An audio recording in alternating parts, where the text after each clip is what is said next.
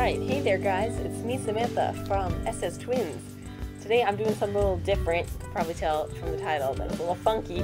I'm doing an acrylic piece, which maybe is not like an art challenge, but it is for me. Technically this is the one color challenge, because I'm just using one color and also white, doing it all in blue. The character, for a little introduction, and I have the sketch of it on the left, is Locust St from Sarah for the End. I'm going to be painting this with these makeup brushes that I bought that you saw in the Wish video. We have the blue and the white. I thought I might use black, but I didn't. So this is Locust St, but he is in the canon of my fan fiction, which I am writing about him, which you should read if you want. It's on Archive of Our Own. It's called A Twist of Fate. Anyways, he's wearing a kimono. He's also crying in this photo. It's like an artsy photo. My concept for the piece would be like shades of blue. That's what I would call it. That was my goal. Even though his main color feature is like, he has very like purple hair. Also, he's a vampire. But I am not like the best at acrylics, and at college I don't have that many acrylic supplies. I have a lot more at home because I have a box of acrylics because my mom used to like acrylics a lot. But at college, I have like a deep burgundy red, and then a large thing of blue, a large thing of red, a little thing of white, a little thing of gray, and a little thing of black. So I even though I could have like mixed a purple, I decided not to, and I decided just to go for blue because I thought it would be very pretty, plus I had a lot of blue, so just in case it messed up horribly, but I didn't even end up using that much of it. It's very soothing to watch doing acrylics, but it's very tricky doing acrylics. This is like the ways that acrylics are different from watercolors. So when you put down a watercolor, you decide you don't like it, you put on more water, you lift it up. Acrylics, the instant you put the color down, it's like it's down and it won't leave. So with some things, like his bangs, I had to keep sort of changing the shape. This also happens with his eyebrows in a minute, where I'm like, oh no, it didn't quite go down the way I had hoped, and now I'm just gonna have to keep adding more. But you can, with acrylics, layer like a light color over a dark color and cover it up pretty reasonably well, especially if you had a higher quality acrylic than I do. Mine's like not the best. I also forgot to color his ears when I did this. His skin, which you probably can't tell his skin is colored, but it's blue, trust me. But I always forget to do the ears. This is sort of where I go off screen a little bit for a long time, and I'm so sorry. I need to turn the paper a lot when I'm doing acrylic work, and then it really messed me up. But those are like little cherry blossoms on his kimono, but like, they're blue blossoms.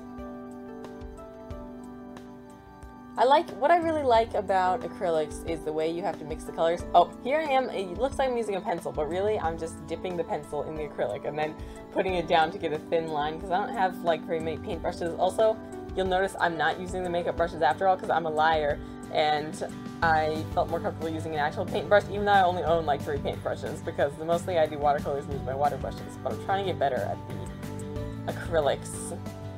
I think it's a really interesting way to paint, and it makes really cool effects, and I want to get good so I can like paint on canvases. I've done a few canvas paintings in the past, but nothing like that I'd say is really good. I have this acrylic painting. I did another acrylic painting for a friend. Both of these are on like mixed media sketchbook paper. You're wondering, why do his eyes look like blue demon eyes? They're like eyelids. It'll become clear later. Also, I was having difficulty remembering which color I used where, and so the shadows kind of got dark, and then I have to go in and lighten them. I spend the majority of this video fixing my mistakes. But I guess that's part of the learning process.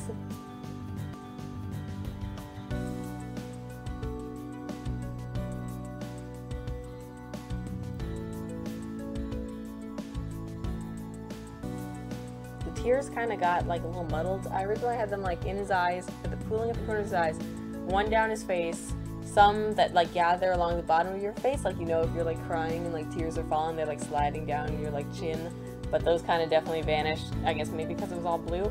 And then I had a couple that were like in the air, that were like teardrops that were falling, but then I go in and I do stuff with the background, and then those really, the background kind of supposed to look like wind is going. One of the things is, I think the few times I used the makeup brush, I feel like some of the color on the makeup brushes was like coming off onto the like paper and making it like a reddish blue color. I don't know if that's like quite what happened, but all the makeup brushes have like a little bit of brown at the tips, and I noticed like I was getting brown mixed in. It was really weird. This is a fine liner from Arteza that my sister bought me that I'm using to go over some details on the face that I just could not do in acrylics that I think were important. Then I try and do some funky stuff to make his kimono look a little bit more interesting. This is like my second acrylic piece ever, so I know it's not perfect and it was a lot of experimenting. Then I wanted to cut it out and make it into like a fun shape. That way it's not just in my sketchbook forever. Couldn't quite decide the size I wanted. I thought a square, and then I thought a smaller square, and then I was like, I'll round the corners. So then I go and I round all the corners off. There he is! And always there's things you forget. Here's the finished piece. I'm putting it next to the sketch that I drew. I drew a lot of sketches for this one, so I didn't really know what I wanted to do for it, but finally decided on this concept. I think it's really pretty. I'm not the best at acrylics, and I'm not the best at shading, but I think, I don't know, I thought it was fun. I just thought it was enjoyable. It's soothing. It's like therapeutic. And it's kind of nice to know that once you put a color down, it's just gonna like stay there. So you have to be a little bit more intentional, and also trying to get thin lines with my small variety of available paintbrushes. Let me know if you guys want to see some like one color type things in the future again. I really like this one. I would definitely do like one color or like one like range of a color again.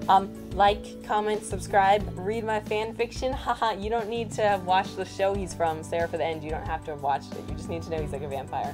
And I'll see you guys next week for more art. Maybe not quite this good, but you know, I always put in 100%. So I'll see you guys next time. Bye!